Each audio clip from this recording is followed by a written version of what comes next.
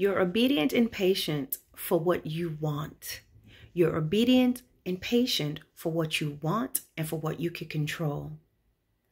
Guys, every day in our life, we walk in obedience. There's some of you that are, rowdy and do what you want to do. But every day we walk in obedience. We get up, and when we're driving, we're obedient to the stoplight. We're obedient to the traffic lanes. You're obedient and patient when you're standing in line, waiting to pay for your groceries. You observe patience and obedience. Listen, when you go to the barbershop, you know you have to wait your turn. You sit, you wait your turn. Why? He could have 3 people ahead of you because you want to get your hair cut. You want to get, you're trying to get your hair cut for an event or simply just for maintenance. You're going to sit there and you're going to wait. You have faith when you get paid that there's an EFT that's going to put your money in the bank.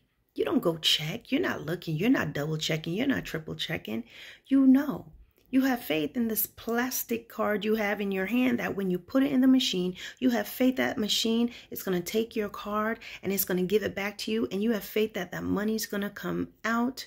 You exercise faith. You exercise patience. You exercise obedience in so many different ways. Every day in our life, in every way, you walk in faith and obedience. You have faith in your doctors. You have faith in your attorneys. You have faith in your brokers. You have faith in your employees at work to show up, except for that one that hardly ever shows up, always late, right? But nevertheless, faith. You walk in faith and obedience. Even when you don't want to go to work, you get up and you go. You go to work. Lots of things you do that you don't want to do, but you do it. Right? But the thing is, guys, you do these things because it's what you want to do and it benefits you, right? You don't want to go to work, but you want that check. You may not like your boss, but listen, this is your job for right now. You go to the beauty salon and you sit there in the spa and you do whatever because it's going to benefit you. Why are we struggling with the things of God when in every way you walk in obedience? Well, here's the thing. We want benefits from God, but we don't want the conditioning that it takes. Why, God? Why can't you just give me what I want? Why can't I just get what I want right away? Why do I have to go through this? Because in the end, you're going to go to a place that's eternal. And you're a spirit. And the character, if you want to call it that, the character of your spirit must be in line with the things of God and the nature of God.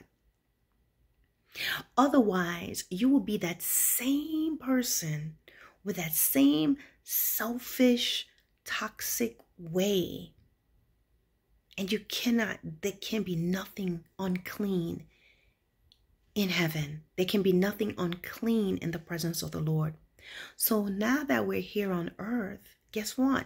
This is a time of our proving. This is a time of our conditioning.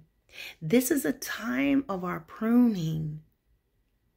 So that our spirit man, we learn selflessness, we learn patience, we learn love, all these things. And the Holy Spirit helps us in those areas that we come up short. So that, guess what? We are worthy to be in the presence of the Lord because God, through the power of the Holy Spirit, cleanses us and makes us so. That's why you can't just get whatever you want. You will be a selfish soul. And there is no place in heaven. There's no place in the presence of God for a selfish person. You have to go through things and get your anger under control and diminish, because there's no place in the presence of God for angry being. You go through things, long suffering. Yes, you go through all types of things. It's tough. Your obstacle course may be having experienced death. Your obstacle course and your conditioning may be having experienced rejection. All these things. But whatever it is, It's because we are conditioning the inner man, because the inner man is what will still be after the outer man has perished. And that nature and who you are, you're going to be that same way as a spirit. And guess what? You will not be able to be in the presence of the Lord like that. So go through your process now. There are things we willingly do and patiently wait for here on this earth because it's something we want. You go to work and you discipline yourself because you want your paycheck. You sit and you wait at the light. It's the law. That's what we do. And even if you're impatient, you sit there and you hit the steering wheel, but you don't move.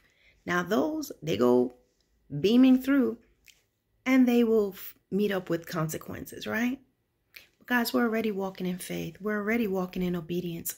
We are already walking in that in our everyday life. And you know why we do it? We live in a world of order. Order. You go outside, in spite of the chaos, there's order. There are lights, there's streets, there's signs, there are rules when you go in a store, there are rules when you go in church, there's rules when you go to the stadium, there are rules when in your own home. We're constantly walking in rules, obedience, and order.